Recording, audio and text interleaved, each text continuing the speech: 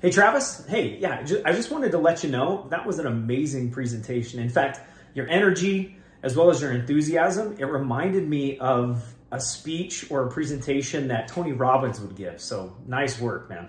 Oh, wow. How kind of you to say. Thank you so much. One of my favorite conversational techniques is something I call status elevation compliments.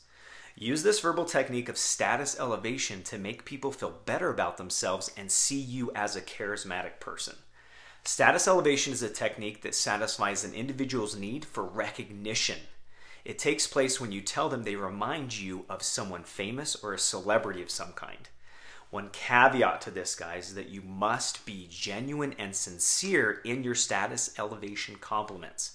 I tell my clients to turn on what I call their kindness radar to spot or take note of anything they admire about people at their meeting, their party, or even in the audience if you're presenting.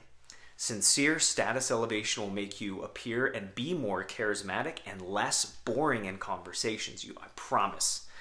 If you want to learn more about how to not be boring in a conversation, be sure to follow me and take a look at my other videos in the series.